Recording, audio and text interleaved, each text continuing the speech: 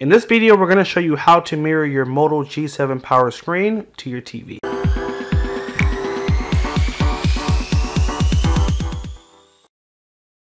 If this is your first time watching one of our videos, first of all, thank you for watching. Second of all, if you can hit that like button down below if you find the video helpful, leave us a comment, and also if you can hit that subscribe button as well and turn on post notifications, hitting that little bell so you can be alerted every time we post new videos. That would be awesome for you and for me. Let's go ahead and jump right in. So again, we're going to be going over how to mirror your screen to your TV. Now we're going to show you two methods on how to do this. The first method is going to be how to mirror the entire screen to your TV. And the second method is going to be how to mirror things from specific apps. So for example, if you have a YouTube video that you want to play from your phone to the TV, or you want to play a video from Netflix or Hulu, we're going to show you how to mirror directly from an app, which is the better option because it will allow you to continue to use your phone to do other things while the video is being mirrored. So that is what we're going to go over, and let's go ahead and get started. So to do this, you will need a couple of things. First of all, you will need home Wi-Fi.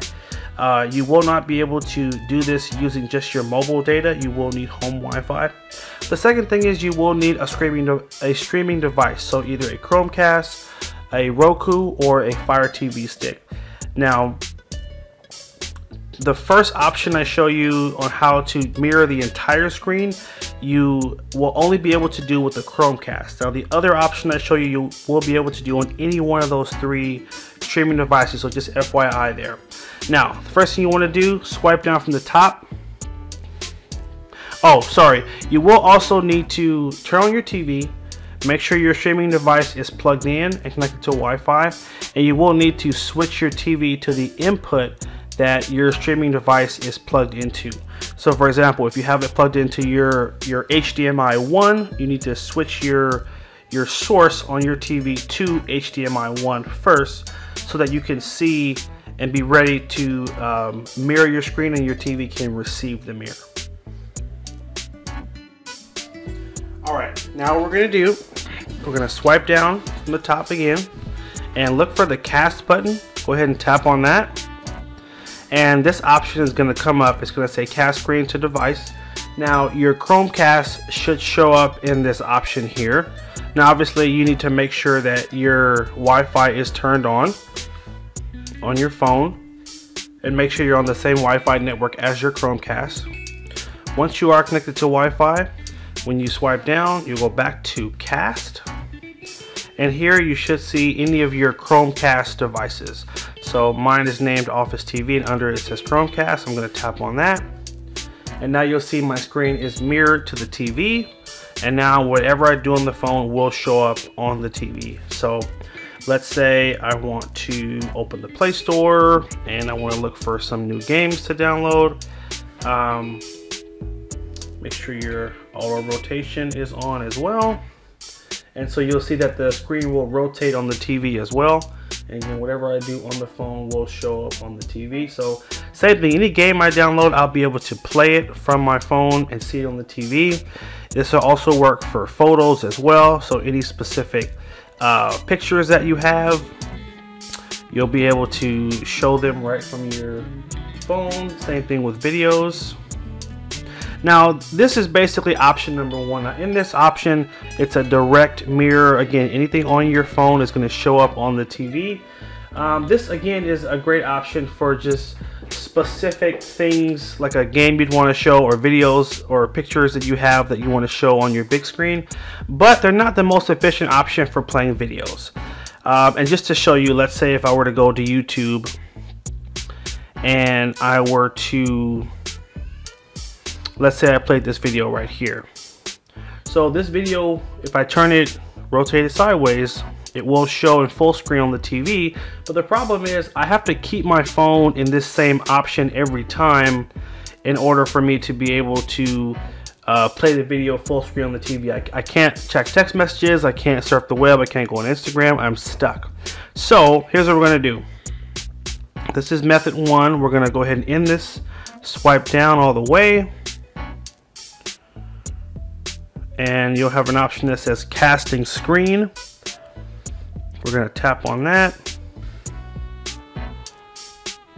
and we're gonna go ahead and disconnect from casting to the TV. And instead of casting the entire screen, we're just gonna cast from individual apps. So I'm gonna go back to YouTube actually. And let's say I wanna play this same video here. In the upper right corner of the video, you'll see the same little casting option. Go ahead and tap on that. And here you'll see you actually have more options in terms of casting. So I can now send it to, this first option is a Roku. The second option is my Chromecast, and the third option is my FireTV cube that's downstairs. So I can now send that video to more devices if I, again, just send it through an individual app. So I'm going to select Office TV so it'll send back to the same Chromecast. And now you can see it takes a few seconds to load, but it's going to begin to play that video right on the TV. So now it's playing. I can go home, and now I can do other things on the phone while that video continues to play. So that's why this is the more efficient option for playing videos. Now this doesn't just work with YouTube, it does work with other video apps as well. If you want to stop it, just swipe down, hit the little X next to the pause, and that'll stop it from casting the screen.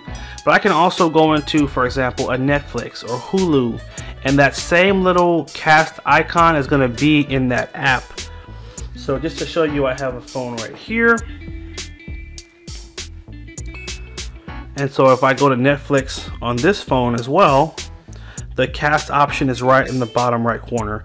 I can tap on this. I have those same three options, and I can send it to either my Chromecast, my Fire TV device, or my Roku. So you have all the same options that will appear right there for you to be able to mirror just the video in the app to the TV. So hope you guys did find this helpful.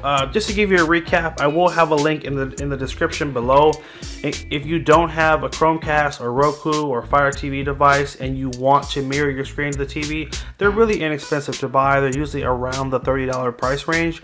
So I will have links in the description of 3 different options of devices that you can purchase.